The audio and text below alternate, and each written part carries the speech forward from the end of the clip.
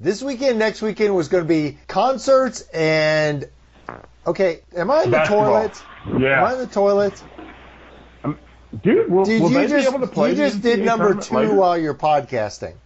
That is... It's not above me to take a shit while I'm doing the podcast. Chopped off heads, big heads and blood. To me, riffs are fucking timeless. You've got generations of people going to see them. It's our best album so far. The fans have been asking for it. They've been asking for it for years. I would listen to it over and over and over again today. It's that music we play, man. You're either going to like it or not. There are satanic bands. Some of them really aren't. We're playing the craziest drunken debauchery show we've played probably ever. He is not in condition to be doing a podcast.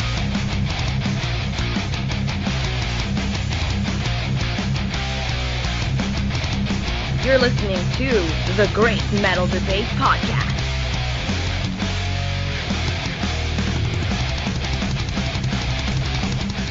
We're back. The Great Metal Debate Podcast, episode 64, March 2020. In the midst of a pandemic, we are recording another podcast, Brian. In honor of our pandemic friend, I am drinking a Corona. Just to show my appreciation for, how much devastating the world. So, dude, So tonight we were supposed to be in St. Louis, Missouri at an amazing show with Dragon Force featuring friend of the podcast Mark Hudson and Unleash the Archers with friend of the podcast Brittany Slade. She is my favorite. Well, I really can't say that. I also like Into Eternity's Amanda Kiernan. But Brittany's one of my favorite female singers. Oh, wow. She brings the power. She brings the voice. That's awesome. How many times have you seen them? You can suck it, Zodi. I can't believe you're bringing that shit up again. I mean, you definitely wouldn't have missed an opportunity to see them in Cincinnati when they were playing in a tiny little pub. Such a dick. You have to bring that up. That's like if I had a disability. That's like you keep bringing up the disability. You keep talking about my Unleash the Archer disability. It's ridiculous. So, dude, we are in the midst of the corona pandemic, and this sucks because all the awesome concerts have been canceled. Dude, my favorite saying, one of my favorite sayings is some things are worth a butt whooping. I think a little coronavirus is worth a butt whooping to see some bands that are kick ass. I mean, you're missing a bunch of shows because of this, right? Yeah, I had for months had planned seeing this show, Dragon Force, Unleash the Archers on Saturday, and then the next Friday, Insomnium, Omnium Gatherum, and Seven Spires. I couldn't be more disappointed, man. This is just it's like a kick to the crotch times 20.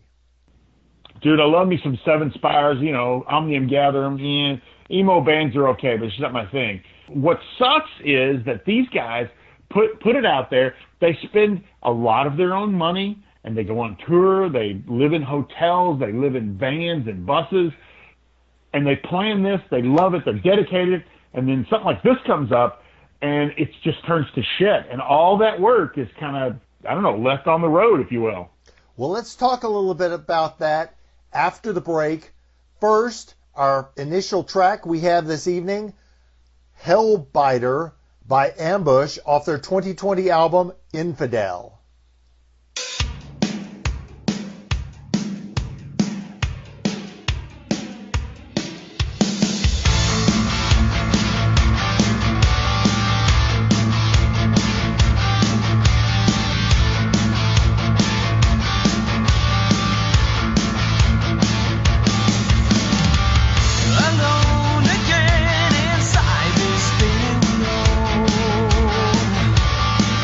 My only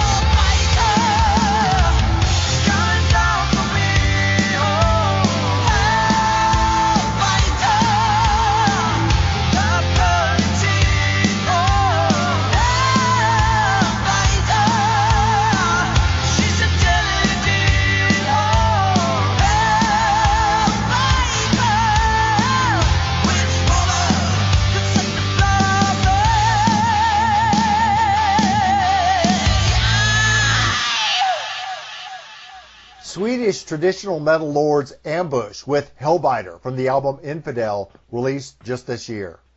Oh, there's nothing neutral about that song, dude. They are on the side of the metal gods, and deservedly so. I love that song.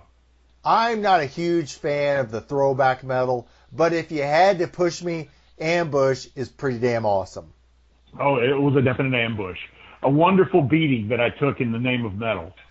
So, dude, I think the crushing thing about these cancellations is for these bands that are coming from overseas. Dragon Force flew here from the UK, and fortunately, they have a sold-out set of concerts, so they're going to be back, and they're going to honor the tickets. Insomnium and Omnium Gatherum, they were just on the first night of their show.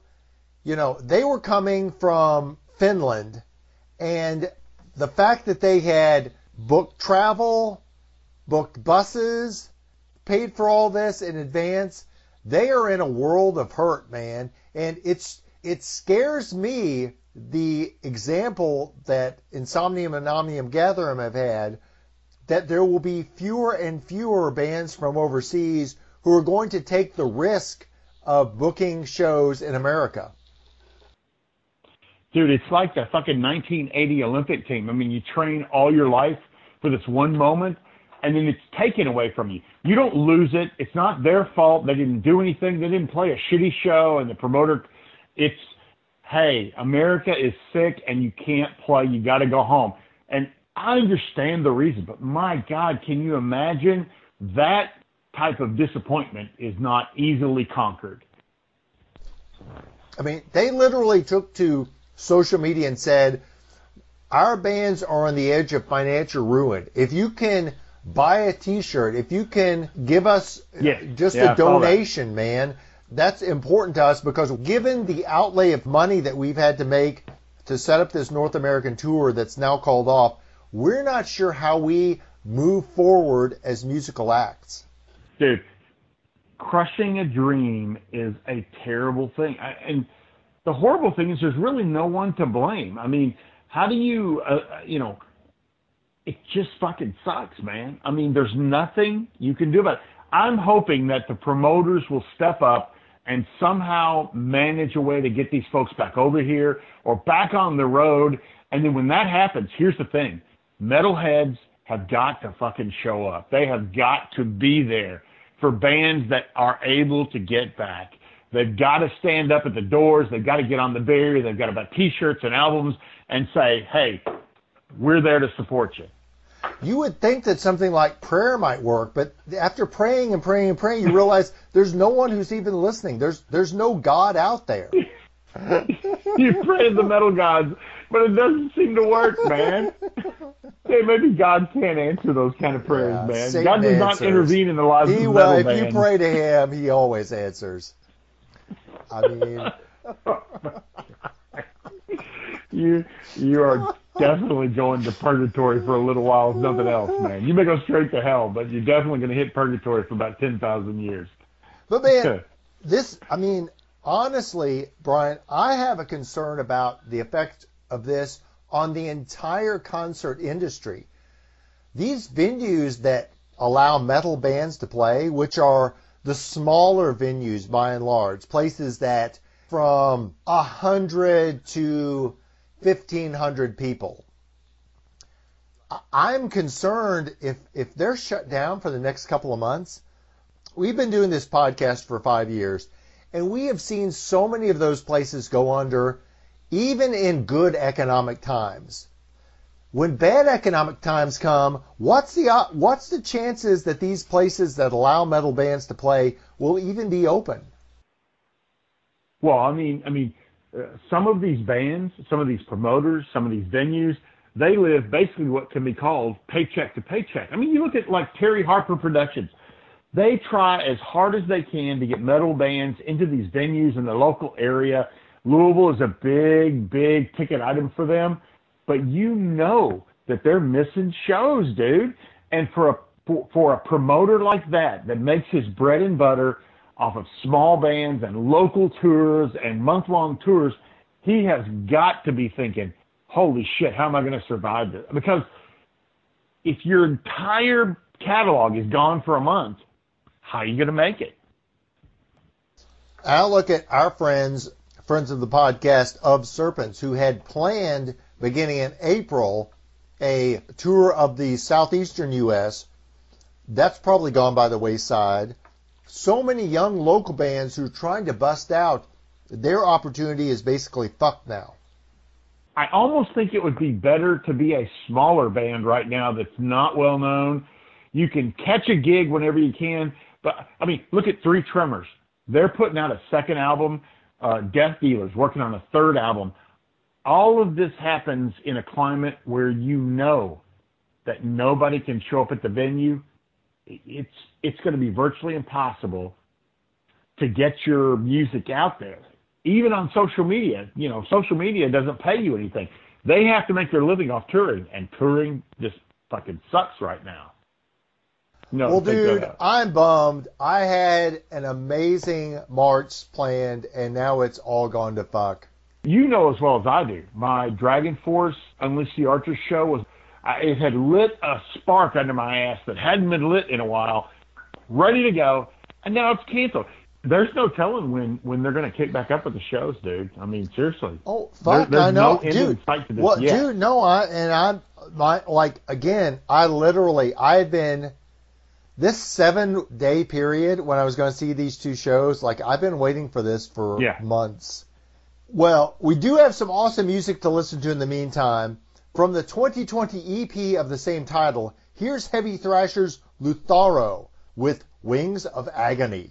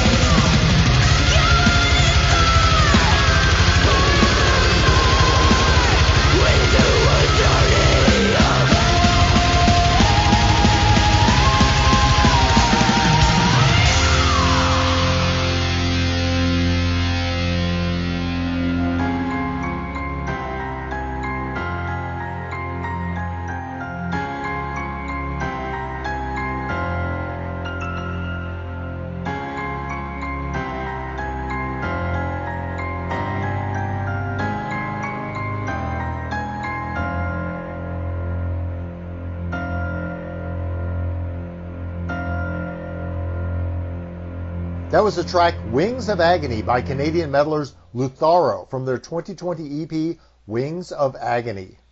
Dude, I've got to say, I've got to hand it to the Canadians. They kick ass when it comes to some decent metal, man. And this is another example of how those bands in the extreme North American continent really lay waste to some good music. So, dude, we haven't had an opportunity to talk about this, but the year 2020, the end of one decade, the beginning of another, and yet another decade that the 1980s falls into irrelevance. Like, why would most metal fans today weren't even alive during the 1980s? I think that the 1980s are an irrelevant decade and one that can really be passed over in history. This is why you're the biggest dick in heavy metal music. You grew up in the 80s. You cut your teeth on 80s metal, and now all of a sudden you're too good for it. I promise you that music is making a comeback. It's what's funny. It's on the oldies but goodies station, and it's still more popular than most of the shit you listen to. Well, it's on the oldies, that's for sure. It's really old and irrelevant. Kids today are like... It's on oldies and irrelevant station. Kids today are like, that's something my grandpa listened to. If I'm visiting him in the home, they may be playing that shit over Muzak. But, like, real people don't listen to that bullshit. Dude, that's the thing that you should understand. That the Muzak and the people headbanging to that shit out headbang you and your newfangled symphonic operatic music way more than you do. Did you just say you're headbanging to Muzak? Because if you did, I think that says everything about what you think about metal. Well, what I think is it says everything about the music that you listen to these days. Dude, the music you listen to today could be listened to in the 1200s by the Italian operatic visitors. It's the same shit that's going on back then. And people are just as excited about it today as they were back then. They sit in the chairs, they listen, they experience a little bit of emotion, but they don't headbang a lot. Oh, I would go beyond that, Brian. It's not just the Middle Ages. Actual metal, which you know nothing about, goes back to the Paleolithic period, when folk metal originated, when people were beating on the drum and playing the initial flute and the first examples of stringed instruments. That is where metal originated, around the campfire. You and your fucking hurdy-gurdy music can all go to hell because it has nothing to do with headbanging. Nothing. It's got everything to do with monkeys running around with a cup in their hand collecting money and nothing to do with a concert where you stand at the barrier and headbang till you sweat and pass out and you're going to be carried over the barrier by a 350-pound security guard named Mo who doesn't like the music, but he shows up because it pays a lot of money. If Mo is there in the 80s, he's probably a douchebag, and so are the people on the other side of the barrier. Man, the 80s... Damn it, don't you make fun of Mo. He loves the music. The 80s were the worst era, in culture generally, but in music specifically. If the 80s had never taken place, our culture, and heavy metal music in particular, would be much better off. Dude, I was there. I saw you. I know what you did in the 80s. And here's my question, dude. When is the next flip the switch for Gomfog?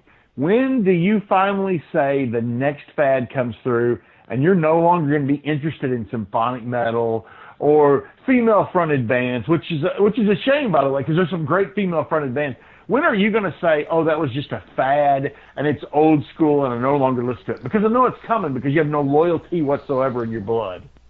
I mean, the fad is 80s and the terrible bands that played during that era. I'm so sad for oldsters like you. Dude, me and my broken hip headbanging are 10 times more metal than all the shit you listen to right now. Nowadays, you just explore your feelings and your emotions, and you raise your hand occasionally. You don't even know what headbanging is. You jump up and down a little bit, but not a lot. Go to an actual 80s metal show, which, by the way, I'm going to. I'm going to go see Motley Crue and Def Leppard and Poison and Joan Jett. Fucking 10 times more metal than anything you're going to go see. Motley Crue, who invented 80s metal, dude. If you want to go see a commercial hard rock show, I think that's a great example. But I'm going to wait for another metal show. I think you meant emo show, you know, where you explore bob haircuts on boys and black cloth zippered sweaters, but I don't think you meant metal. Our final song for this show is by American West Coast progressive death metalers Hemotoxin.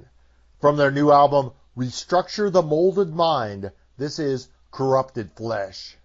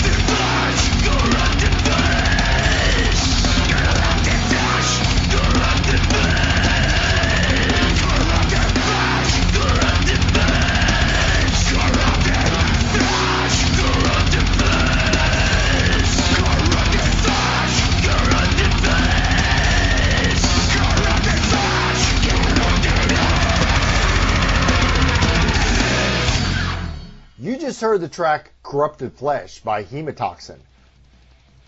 Dude, you know, a hemotoxin is a chemical in the blood that breaks down tissue. Well, this broke down all my non-metal tissue. It certainly is something that got the poison running through my veins there. Dude, given our situation right now, in the midst of the coronavirus pandemic, what are your plans for the remainder of 2020? On the outside chance that we survive, I plan to go to shows. That's what I want to do, man. I'm close to Clarksville. I'm close to Nashville. Exodus always has kick-ass folks. I'm going to start going back to shows. I don't know how many actual live shows that we'll have in the next coming months, but I'm going to try to listen to as much real metal, that is metal from the new millennia after 2000, not back in the 90s or, God forbid, the awful 80s. Real metal. I plan on listening to my 80s metal louder than your 90s and 2000s can play it. So real metal. I'll be listening to a lot of that, and we will have a number of artist interviews as well as some amazing album reviews coming up on the Great Metal Debate feed. Looking forward to some album reviews, man. I love new music. Check out all our content on iTunes, SoundCloud, and YouTube.